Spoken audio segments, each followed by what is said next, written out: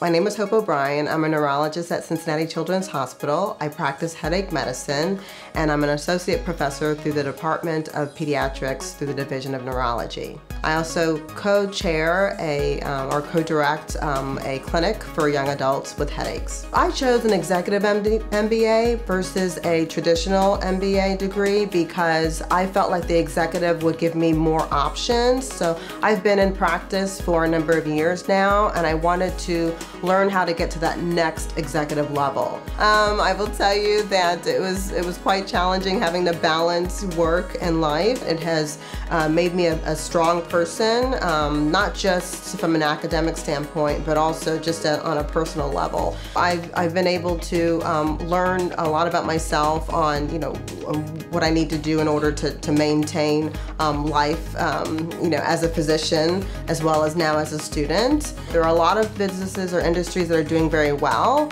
I've been able to take some of the things that I've learned through, let's say, in my operations class and apply them to what I'm doing in medicine and how to be a little bit more efficient.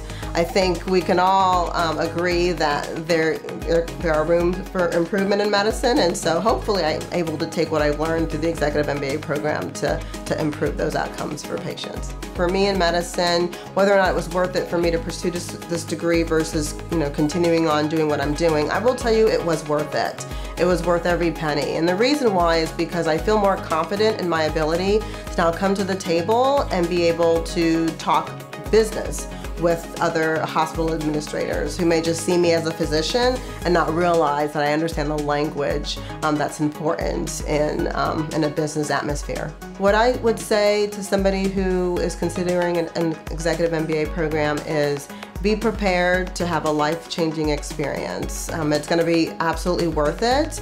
If I were to think back before starting this program, what I was then and then what I am now, I will say I'm a completely transformed person. I'm much more energized, and I'm just ready to see what holds for me in the future.